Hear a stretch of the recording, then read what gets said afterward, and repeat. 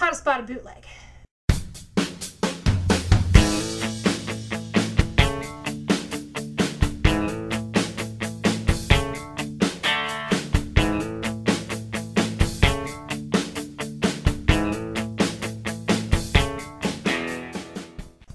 I'll be flat out honest right now. I'm not going to accept, I will delete comments that say, but I need bootlegs because I need Sailor Moon and Sailor Moon hasn't been released in years. Tough luck.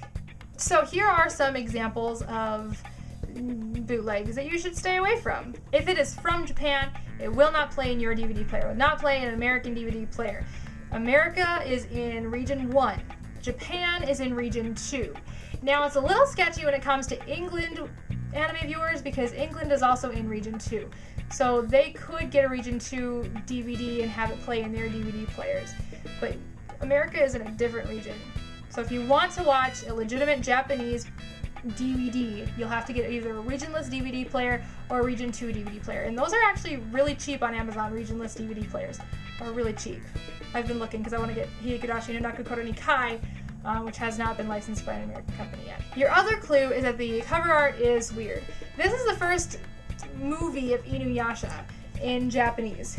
And as you can see, Sesshomaru is on the cover.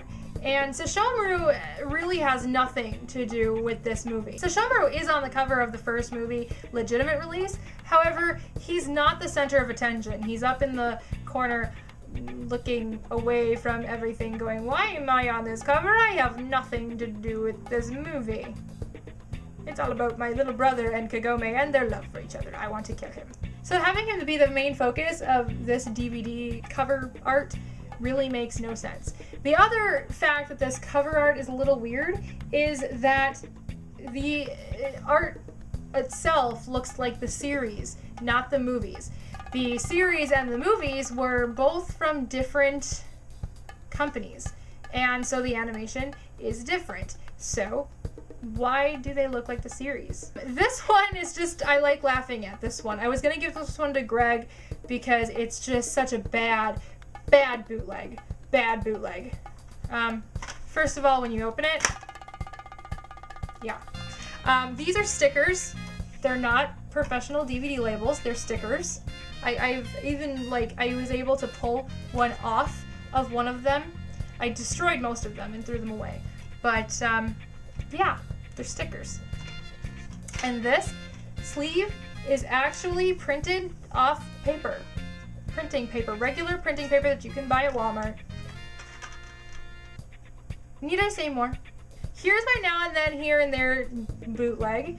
The very first clue that this is a bootleg is that it opens like this. Now there are some exceptions, but most anime box sets do not open up like this. Inuyasha season box sets do, and like I said, there are a couple of other exceptions, but for the most part they do not open like this. They normally open stack or in thin pack. So yeah, the very fact that it opens like this generally denotes that it's a bootleg.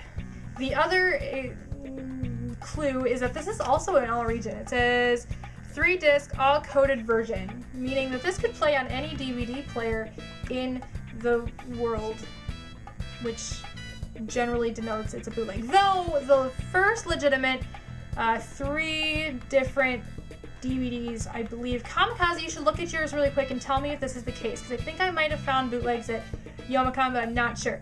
Look on there and see if it's all region. If it's all region, then that would be the case, because I did hear from one of the vendors at Youmacon that there were some older DVDs that were released all region. So not all region DVDs are bootlegs, but for the most part they are. Just stay away from them. Which is why I bought the box set instead of the 3 separate DVDs, which would have been cheaper, would have been $15 versus the $30. But I spent the $30 because I wanted to make sure that it was legit. The other clue is that Central Park Media's name does not appear anywhere on this thing anywhere. Nowhere on here does it say Central Park Media.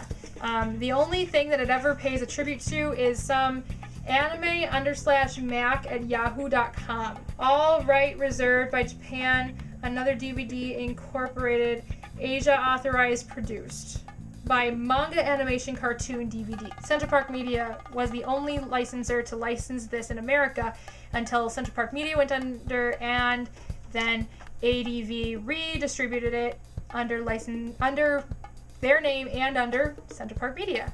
The other clue that this is a bootleg is the fact that FX has a logo on here. FX is a well-known bootleg company, and so if you see anything with this logo right here, right there, that means it's a bootleg.